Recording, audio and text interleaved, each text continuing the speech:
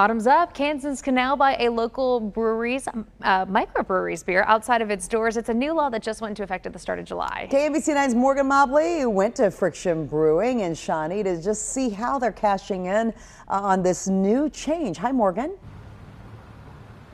Hey there. Well, many local small breweries say this previous law was really limiting how much they could grow their brand. Friction Brewing has just been open for 1 year. The owner here says he really knew their longevity was going to be dependent on this, so he played a big part in getting this legislation passed. Now, the previous law required them to go through a distributor if they wanted to sell their beer to a restaurant or liquor store, who often takes a large cut of their profits. Get this, just 2% of beer sold in Kansas is from Kansas breweries. Now, Friction Brewing owner Brent Anderson says they're tapping into new opportunities, and you will be seeing his beer trickle into other businesses very soon.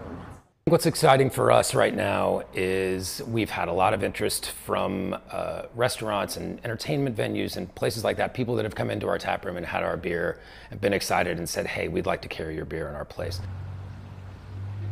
Now, we can't tell you exactly where his beer is headed just yet, but I can tell you it'll be in place by the end of this month and potentially in a very popular local business in downtown Shawnee. Reporting live in Shawnee, Morgan Mobley, KMBC 9 News.